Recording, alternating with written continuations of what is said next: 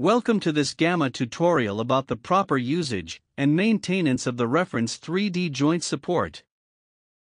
Are you working with the kinematic Facebook, the Gamma condylograph, or condylograph comfort? Or maybe you are working with the anatomic Facebook, the reference AB, or the reference AB Junior. All of those FASBOs have one feature in common. The bite fork is connected to the Facebook with the help of the Gamma 3D joint support. If handled with care, the 3D joint support is maintenance-free. The support can be freely moved in all directions when it is open. To keep it functionally well, we have a few tips for you. The instruments should not get in contact with strong acids. Avoid cleaning it in an ultrasonic bath. Do not use corrosive liquids, scrubbing brushes, wire brushes, or similar materials. Only use cleaning agents suitable for disinfecting and cleaning light alloys.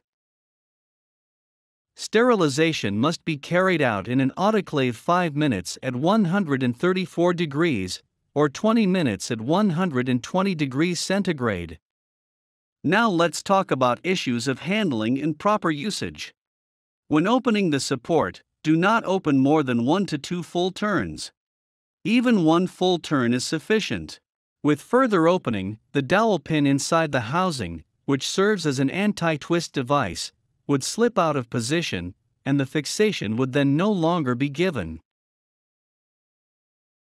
Also, when you connect the joint support with the bite fork, make sure that the two surfaces are meshed perfectly. Never open the fixation screw too much. Otherwise, a misplacement of the bite fork adapter could be possible. It is also important to position the joint support correctly during storage. The two joint support halves should not touch each other in the clamped state. We hope that our tips were useful. If you have any questions, please write us an email or ask your local distributor. We hope you continue to enjoy working with Gamma products. Thank you for watching.